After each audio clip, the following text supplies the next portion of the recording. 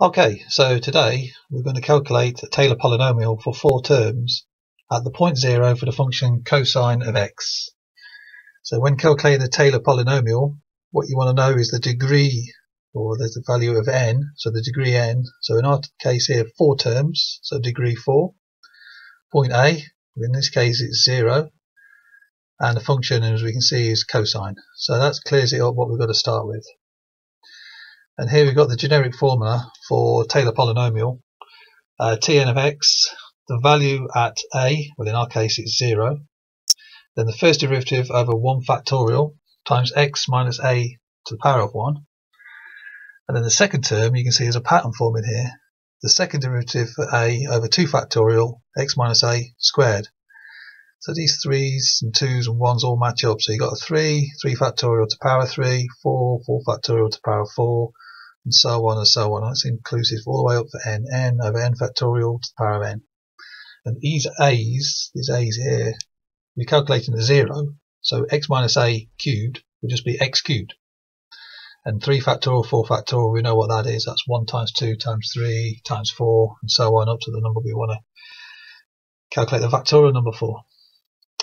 Okay, so what do we do now? So good to break it down into simple steps. So we're going to differentiate the function cosine 4 times and the values of each of those derivatives at 0. So break it down to a nice little table, one step at a time. And cosine is a nice one to take the derivative of because there's a nice little pattern. So your function is cosine. First of all, calculate the value of cosine at 0, and cosine of 0 is 1. So that's straightforward. Next, we'll take the derivative of cosine, and derivative of cosine is minus sine. And sine of 0 is 0, so minus sine 0 is 0. So the first derivative is 0.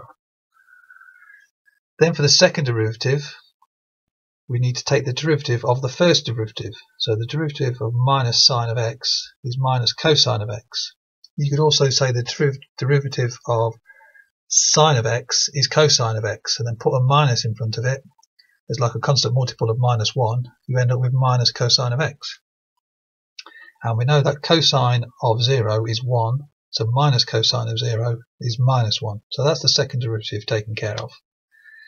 Then we've got the third derivative. So the third derivative, we take the derivative of minus cosine of x to get the third derivative. So the derivative of cosine, we'd already worked that out, which is sine minus sine. Well, the derivative of minus cosine is then going to be plus sine. So the value of sine 0 is 0. And then the fourth derivative, we take the derivative of the third one, which is sine, and the derivative of sine is cosine, which had already worked out here with the minuses.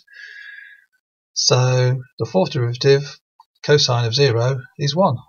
So we're back to the original value of our function, and there will be a pattern all the way down 5, 6, 7, 8, 9, 10, all the way through. That the fifth derivative will be the same as the first derivative, the sixth derivative will be the same as the second, the seventh same as the third, eighth same as the fourth, and so on. So now we've got all these values, we go ahead and plug them into the Taylor polynomial formula. So we've substituted the a's in here, and the a is 0. So basically the function at 0, which we calculated, was 1. So that would just be a 1 in there. First derivative over 1 factorial, so that 0 would be over 1 factorial. Second derivative is minus 1, so we just put the minus 1 in there. Third derivative is 0, so we put the 0 in there. And the fourth derivative is 1, so we put the 1 in there. And these x minus 0's will disappear, they'll just become x cubes, x to the fourth, x squared, and simple x's. So that will simplify that. So this is what we'll end up with at the next stage.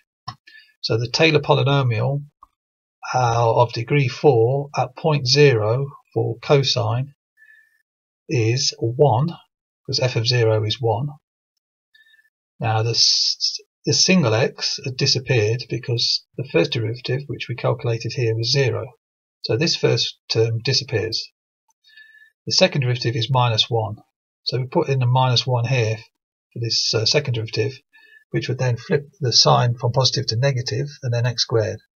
And then over 2 factorial, which is fine. So minus x squared over 2 factorial. And as before, the third derivative we saw here was 0. So then we put 0 over 3 factorial becomes 0, so that cancels out all of this. And then the fourth term, which is 1, just put in a 1 there over 4 factorial, and that becomes x to the power of 4. So basically x to the 4 over 4 factorial, which we know is 24. So that's our Taylor polynomial of degree 4 at point 0 for cosine is 1 minus x squared over 2 factorial plus x to the 4 over 4 factorial. And now just to check our result, we can put that in a graph and just see how close we are to the original function. So at point 0, this is the point we was interested in at x equals 0. So there we go, it's all centers around 1 there, so it's pretty accurate, and it follows it all the way down here close to pi over 2, which would be here, and then minus pi over 2, which would be here. And the solid black line, that is our Taylor polynomial, and the dotted line, that is the real graph of cosine. So you can see once it gets past pi over 2, then it starts to separate and go a little bit different, and same for negative and positive pi over 2. But at the point 0, which we was interested in, it's very accurate. So we can confirm that our calculations for the Taylor polynomial are pretty spot on. So there we go, that's our answer, and then you're done. Okay, thanks for watching, and please remember to subscribe. Thanks very much.